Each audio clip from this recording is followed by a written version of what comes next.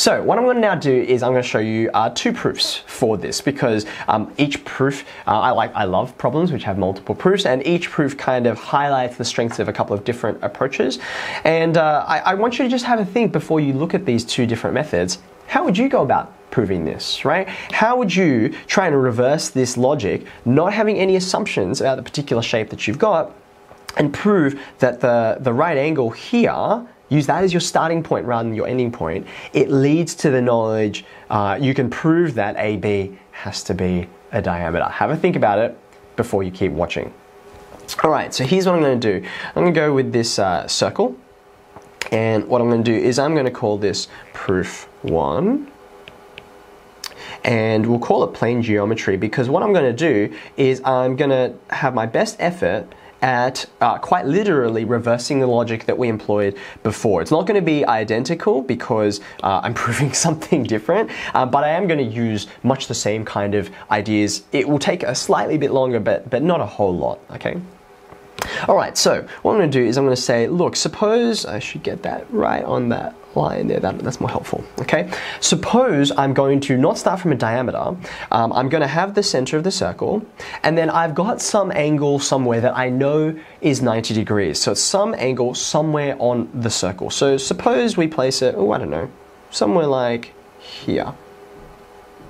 Now, for reasons that are going to become obvious in a moment, I'm not actually going to, I'm going to create something that doesn't look like the diameter, because I don't want to rely on the fact that my diagram looks like it must be the case. I want to actually use logic and deduction, right? So you can see what I've got here is not actually a 90-degree angle. That looks obtuse to me. But what I can do is I can still use the logic that I normally would and not rely on my eyes fooling me. So I'm just going to say, yes, I have at this point P from an A and a B, I've got this right angle. And now what I want to prove is that AB is a diameter. Now, no, it doesn't look like it, especially when I connect it up to the center. As you're going to see, you're like, that doesn't look like a diameter at all. But again, that's kind of my point. All right, so how can I say that AB is a diameter? How can I prove it? Well, like I mentioned before, I'm going to use some of the same logical deductive moves that I used earlier, but I have to use them running in a different direction, okay? So I'm going to start with a very similar construction. I'm going to, from the center, I'm going to join up this interval here, OP, and it does the same thing that I had before, because I've got this center here, and I've got 1, 2, 3 points that I know are all on the circumference, okay? So what I've got here is these lengths here have to be equal because they're all radii, all right? So far so good. Then what I can say is I've got the angles that I had before, which were from those isosceles triangles, right? Even though I don't know what they're equal to, I still know that they're equal to each other. So again, sort of rehearsing this logic, I think I said I had, let's call this alpha, and this alpha over here. So again, you can see I'm using triangle AOP, it's isosceles there, and I'm going to do the same. What colors did I use? Purple, right. I'm going to use the same logic over here, so I've got beta and beta here. So maybe to make it a little more obvious, what I'll do is I'll highlight, this is my isosceles triangle here on the left, and then I also have another one, a corresponding one over here. Okay, so I've got my isosceles triangles, and I think you're probably content to know the alphas and the betas that are equal to each other. Now at this point, remember what I'm trying to prove is that AB is a diameter. I don't even know that AB is actually a straight line at this point. And so what I want to do is set out to prove that actually A through O through B, that these are collinear, that they're not sort of off at a funny angle like this, because I don't know that there's one chord that unites them at this point. All I know is that APB is 90 degrees, okay?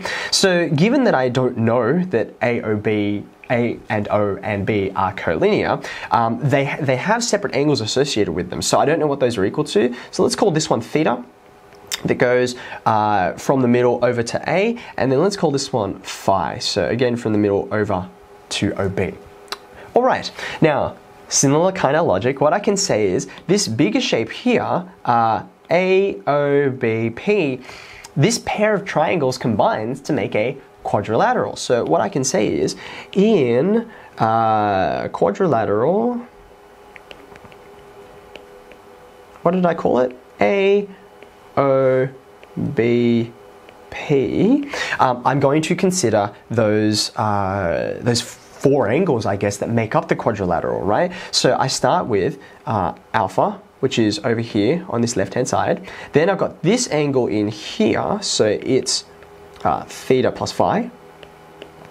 Then I've got this beta over on the right-hand side, plus this other pair of adjacent angles that combines to make angle APB. So you can see that's an alpha plus a beta. Now, because this is a quadrilateral, the angle sum is not 180 degrees like I was looking at before. The angle sum is 360 because that's a fairly basic property of quadrilaterals. I mean, it's made up of two triangles, each of which is 180. That's where we prove that from. Okay, so now what I can do is just a little bit of rearrangement, right? If I put this theta plus phi over to the left-hand side, and then if you have a look at what you have remaining, there's the two alphas that I made before, and there's the two betas in their respective triangles. So they're going to be double alpha plus beta, and that's equal to 360.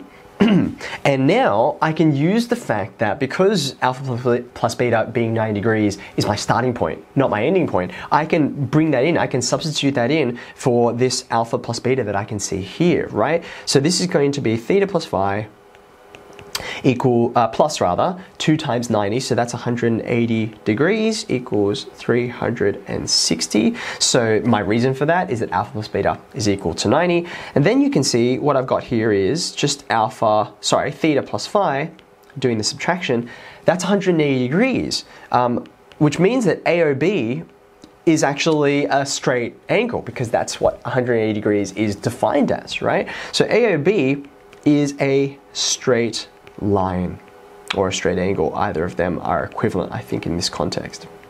Okay, now it's a straight line. Now all I've proven at the moment is that AB is a chord of the circle because it joins 2 points on the circumference and it's a straight line, right? But I haven't proved that it's the diameter. What's the special property that the diameter has? And that is the fact that it's the unique chord that is the longest chord you can make, which is 2 radii end to end. And you can see here AO and OB, they're both radii, right? So I will say, but AB, I can call it one line now, or one interval, because I just proved that it's straight. AB is equal to AO plus OB, which equals 2R. Therefore, it has to be a diameter because that's the only kind of chord that is that long. All right. Happy times. I am finished.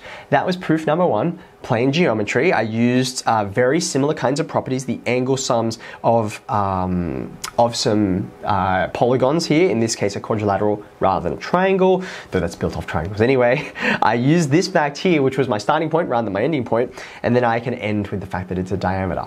Great.